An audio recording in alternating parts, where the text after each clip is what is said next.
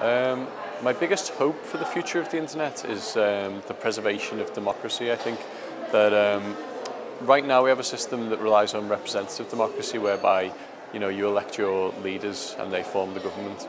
But I think the future system could be more of a liquid democracy, whereby each individual has a representation in particular votes.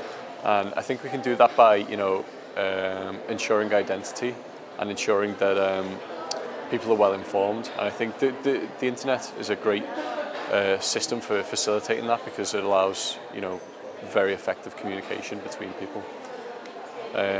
My biggest fear is probably filter bubbles, and that's quite a common one, but that is one of my biggest fears, because there's no real way to legislate effectively against it. I mean, I'm involved in a bit of research that's concentrated on algorithmic biases, and there really is, it's a struggle for governments and it's a struggle for organisations to kind of understand how we can prevent those biases from occurring.